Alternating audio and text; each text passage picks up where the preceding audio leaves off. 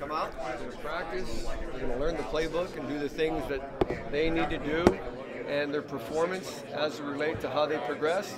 How much have you watched them? I mean, how much film have you seen? I mean, you'd have to go back to Jebby's high school career. Yeah, you know, and I saw both of them when they were coming out of high school and the huddle tape and all that sort of stuff. With regards to the performance and their play here as Nebraska quarterbacks, I haven't watched that at all. No practice film? No, nothing. You know. Bigger picture question: how are you with all this? I mean, your position group is going to be in a highly scrutinized. Sure. You can see the level of attention. Sure. Like, do you understand what you're walking into here? Sure. Do you? Yeah. What do you think of it? It's fucking awesome. It's tremendous, particularly in the state of Nebraska. I mean, wouldn't you guys as well? Like, we sell out the spring game 3 weeks ago. What, 24 hours or whatever it was? There's a tremendous piece to that puzzle that you can only have a tremendous sense of appreciation for. The fans love their football here. That's great. I mean, what could be better? Yeah, what did you... You know, but, and then there's that other piece to it, as Frosty's mentioned, you know, the scrutiny piece of it. Yeah, that comes with the territory, you know. Have you ever been in territory like that? Well, I'm fond of saying everybody in America has 3 jobs. Their real job, coaching football, and then coaching quarterbacks. How many interviews did you do typically down at UCF? I don't know. Maybe one a week, one every other week, somewhere thereabouts. Yeah, you know, it's going to be an enjoyable process to some degree. Especially if you win. But of course, you know that. Hey, you know, I get that. You guys get that. You know, and we just have to make certain that the quarterbacks are effective and efficient on a consistent basis. You know, and to make certain they take care of the football. Because you guys know as well as anybody, if my position screws it up, we don't have a chance. Well, I got to ask you, why were you struck by that Tanner Lee article? What was striking you? It was just, you know, you identified all the other pieces to the puzzle that went into maybe making an evaluation one way or another. But when it came right down to it, it was the performance on the field. You know, because I think you said something to the degree he's been able to take advantage of a quirk or something, you know, and performed really well at the combine, I guess. I don't know that, but apparently he did. But ultimately, it comes down to performance on the field. Hey, Mario. Yeah. I'm Eric Wilson with the Hi, Eric. Yeah. Nice to meet you, man. Sorry, Thanks for your time. So you know who I am before. Absolutely. So you remember the name. Absolutely. So, and tell Terry hi. Absolutely, I will. Hey, Coach, what's been the biggest difference in quarterbacks between UCF and here? I know taking football aside, but maybe from a physicality standpoint. Talking to Sip, I mentioned the same thing. I think our experience is going to be very similar. You know, we inherited a group of quarterbacks that were going to play in a different style of offense, and you know, KZ came in and really did well on his playbook test, so we knew he was cognitively ready to play. It was just going to take reps and so on and so forth. So we're kind of in a similar situation, you know. But I don't have any preconceived notions about what they can or can't do, and we're going to find out. So you didn't go back and watch any practice film on them in past years? Okay. No. How do you think the offense is going to translate into the Big Ten? Like Frosty made that comment, they're going to have to adjust to us. Have you looked into the Big Ten much? What's your level? You know, my experience was twofold. One, when we were at Northern Iowa, we played Iowa 3 times during the time I was there. Our first year, I think it was 2005, they got after us pretty good. The next 2 times we played them pretty tough, as a matter of fact. We went down on a 2-minute drill, had a chance to beat them. I think we were on the 29 or 30 yard line, and they ended up blocking both of our field goal attempts. The third time we played them, we really had them beaten. They came back to beat us in the fourth quarter. The other experience I had, we played Wisconsin. I think it was the year after Monty Ball had left, had graduated. And we were driving down to win the game. We were, I think, about the 28, 29-yard line. It was 4th and 1. And they tipped our ball at the line of scrimmage going in, and they ended up beating us. I've watched Big Ten football on tape and that sort of thing. It's, as you know, it's great football. I guess, when you look at the Big Ten compared to the conference you were in, yes, what are the fundamental differences that you see? Oh, well, What jumps out at you? What jumps out at me is probably the depth, of the defenses in terms of replacement of players. They're not going to lose that much from their first team guys to their second team guys. So when players get injured in the ACC, there might be a little bit more of a drop off than here.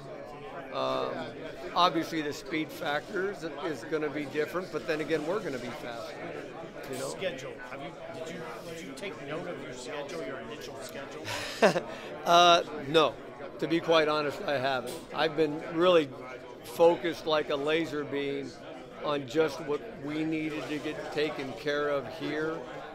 And obviously, there wasn't a whole heck of a lot of time to breathe from after the bowl game was over to then getting our 2018 class taken care of, and then jumping right into what do we need to get prepared for in terms of spring ball and those sorts of things. So as we sit here, you don't know the.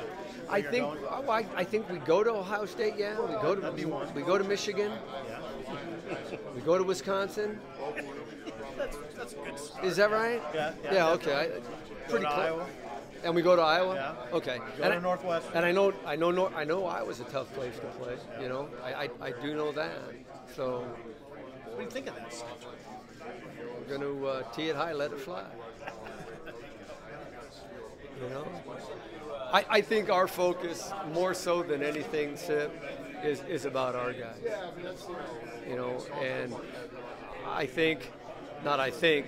And Coach Walsh was always really concerned about, I'm not going to worry about it, I'm going to worry about how we play.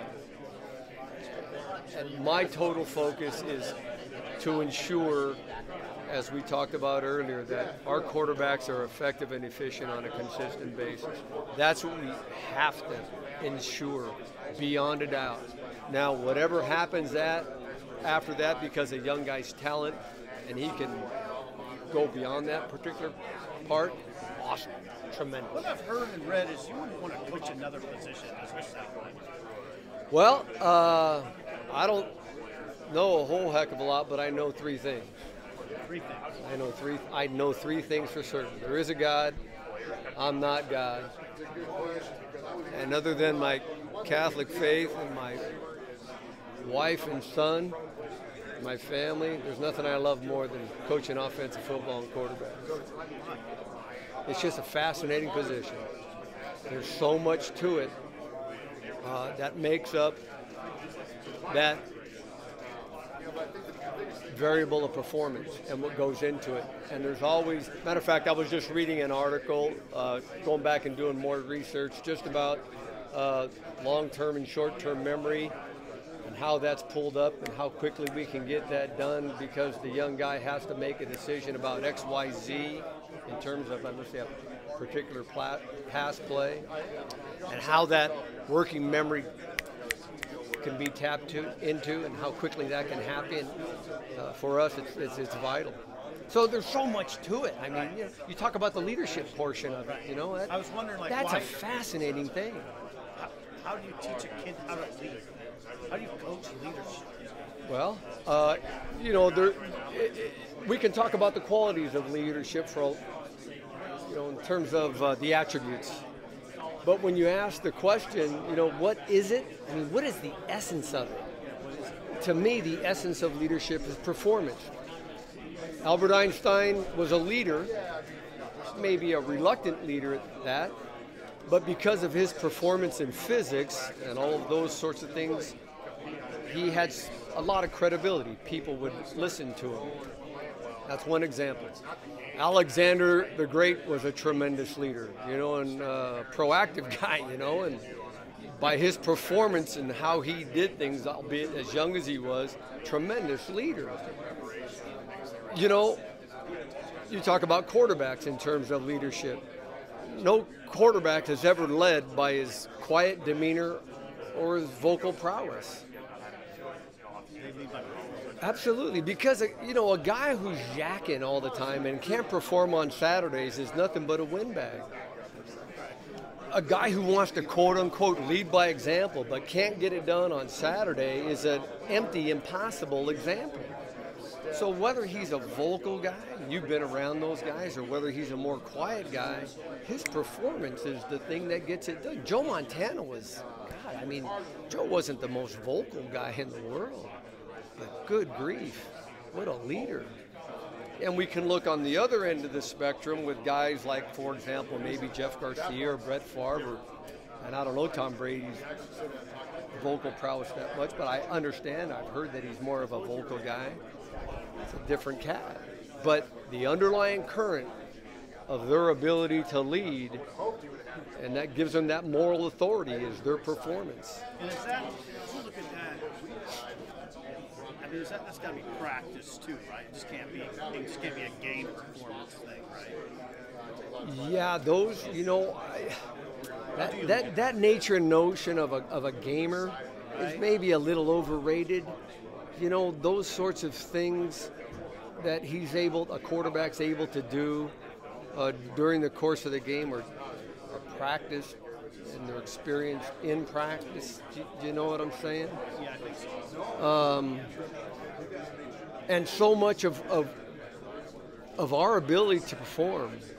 For example, just think about the pass game, right? You need 3 general things to have a pass game. You got to be able to protect, you got to be able to catch the ball, and you got to be able to throw it. One of those 3 things are missing, you don't have a pass game, right?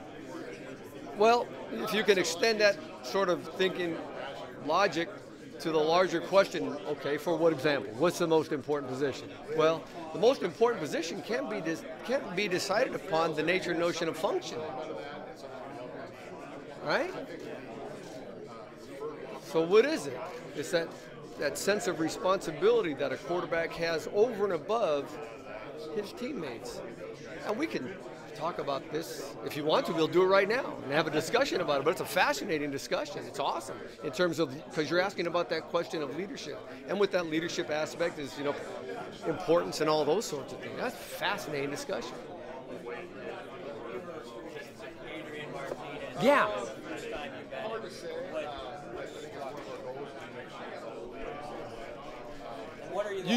You've met him, haven't you? Then you've talked to him? Doesn't he have that sort of quiet sort of demeanor to him? That kind of struck me about him. You know, there was that sense of calm about Adrian that was interesting to me, you know? What are you looking for?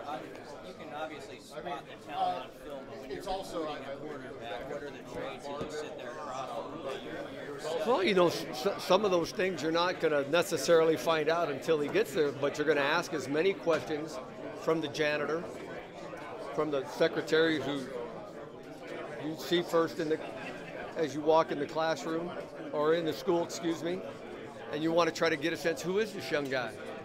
You know, hey, what kind of guy is Billy Schmatz? Oh, he's a great kid. He's a real whatever. As soon as you get a red flag, let's run it down, right? You obviously want to talk to the head coach. You'd like to talk to the offensive coordinator, but you'd also like to talk to the defensive coach, because the head coach and the offensive coordinator might try to protect him. You know what I'm saying? I guess. But the defensive coordinator might tell you the truth.